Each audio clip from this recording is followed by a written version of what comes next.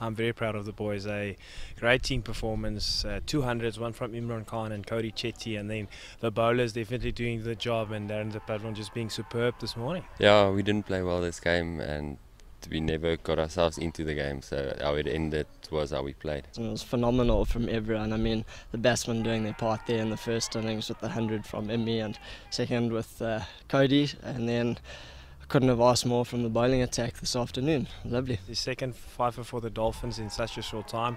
It's a great individual performance. He's such a talented bowler, and I think he's got a lot of cricket in him. Oh look, it was lovely. It was nice to have the other bowlers back me up.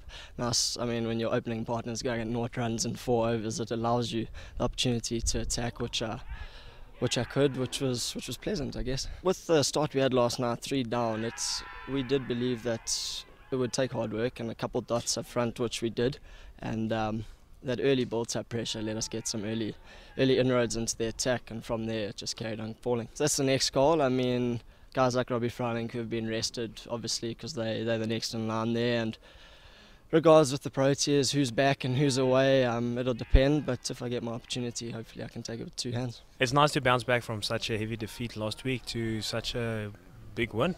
It's awesome. It's a change of format, so that's good for us. Coloured clothing always brings a lot of energy anyways, so we're looking forward to it. Yes, that's very nice for the squad. I think the boys will definitely take that into the one-day stuff, and hopefully that will stand in good stead for us.